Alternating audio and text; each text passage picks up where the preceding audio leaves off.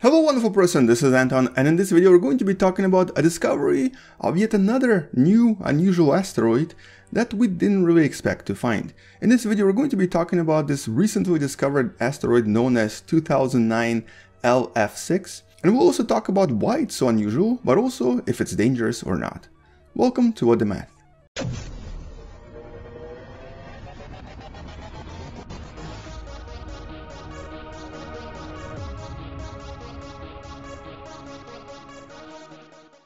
And let's start with a brief review of the solar system. In our solar system there are several regions where you can find asteroids. The biggest one, or I guess the most popular one, is in this location, and this is between the orbit of Mars and Jupiter. This is what we refer to as the Asteroid Belt. This is also where you can find objects like Ceres and Vesta.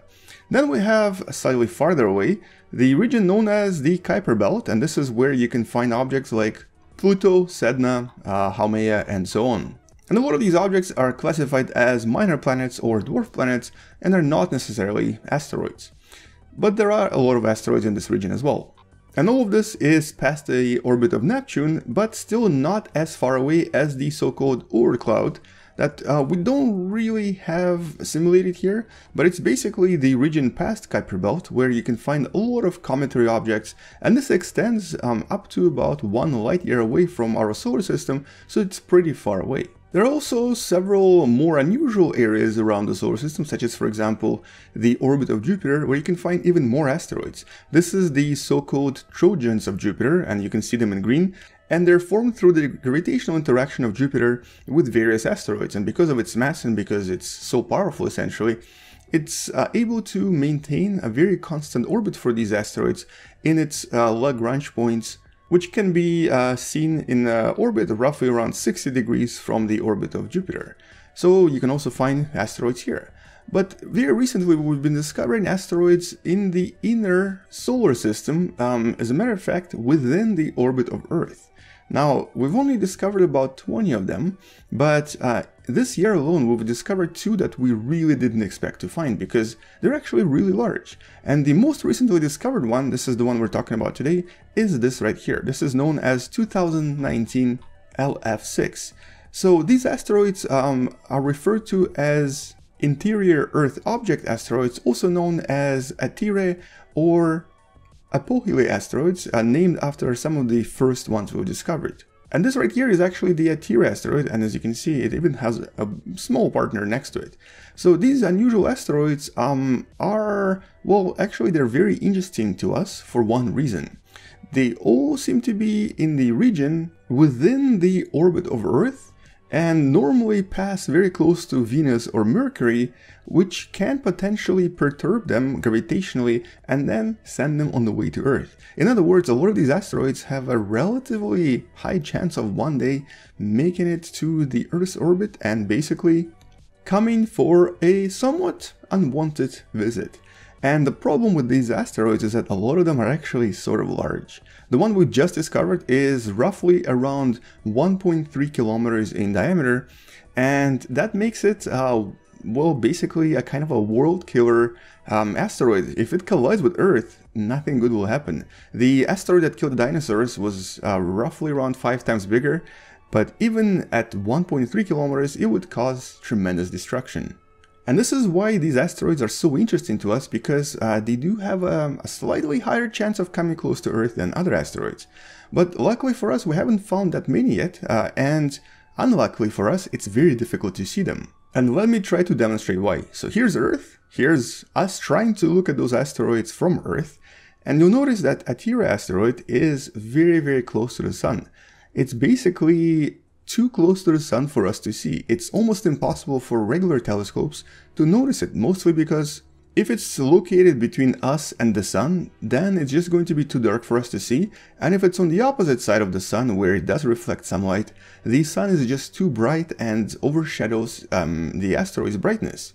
In other words, we'll just not be able to find it because it's very difficult to see such small objects in front of such a bright object like our Sun. There is, however, at least one telescope that's able to do a relatively good job. This is known as the Zwicky Transient Facility, that's able to detect objects that often appear and disappear relatively quickly. And this is exactly how The object that we just discovered and also the previous asteroid that I talked about right there above my head have been discovered by the scientists in on June 19th of 2019. So this is a relatively recent discovery, and I guess what makes this really interesting is that it's actually a really large rock. And for the longest time, most scientists believe that we've sort of taken care of the larger rocks already. We've found all of the larger asteroids in the solar system, we've discovered all of the ones that could potentially collide with Earth, and then this comes along, from basically the region near the Sun where we just couldn't really see it. Now I actually tried to simulate the orbit slightly better using Universe Sandbox, and here you can kind of see that even though it does come sort of close to the orbit of Mercury and also the orbit of Venus, luckily for us its inclination is relatively high, so it doesn't have the same plane of orbit as the other planets. So the chance for it to be affected by, for example, Mercury, that it just came relatively close to, and the chance for it to be affected by Venus is low. And even if it does get affected by them, it will still maybe not really make it to the orbit of Earth at all. So for the most part, it's not really a dangerous asteroid, it's not going to come close to Earth anytime soon, and the chance for collision here is super low, actually almost non-existent.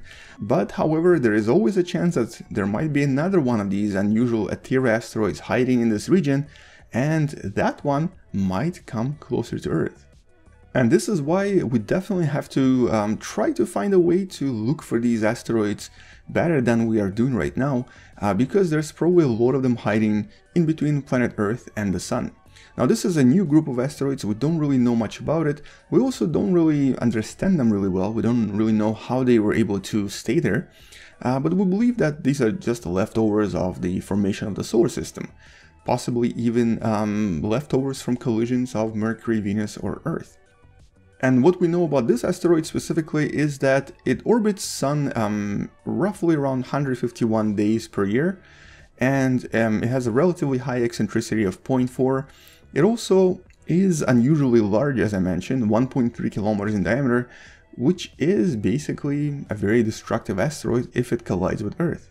But since most of these asteroids normally have a very high inclination, usually over 20 degrees inclination as a matter of fact, they don't really pose as much of a threat. Most of them probably got this inclination through the interaction with other planets, and they will very likely stay in this position for many millions and billions of years. But since Zwicky Transit Facility was able to discover 2 asteroids within a short period of time, and both of them are sort of large-ish, also both of them lie in a very peculiar region very close to the orbit of Earth, it means that we need to find new techniques and new telescopes and possibly even launch a space telescope to try to find more of these interior Earth objects that potentially pose a much bigger threat to us than the asteroids from the Kuiper's Belt.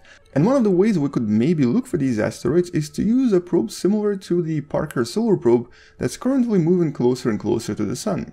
These probes, or I guess these telescopes in this particular orbit, would be able to detect objects that are closer to the Sun and would be able to find objects that are invisible for us from Earth. So having a bunch of telescopes maybe behind the orbit of Earth or on a much closer orbit to the Sun and then looking at various rocks orbiting here would be a lot more efficient and also would prevent these unusual surprises of us discovering an object so close to planet Earth. There are obviously no current missions that are planned for this yet, but I think as we discover more larger and scarier rocks closer to home, we'll probably eventually plan something similar to this or find ways for us to look for these asteroids from planet Earth that we currently don't really have. That's all I wanted to mention in this video for now, because that's really all we know. Most importantly, don't worry, it's definitely not going to collide with planet Earth. Anyway, until we learn more about this particular asteroid or until we discover more, we're going to stop this here and do a follow-up once we know more. Until then, thank you for watching, subscribe if you still haven't, come back tomorrow to learn something else and maybe even share this with someone who loves learning about space and sciences, and maybe even consider supporting this channel on Patreon because it does help me quite a lot. I'll see you tomorrow, space out, and as always, bye bye.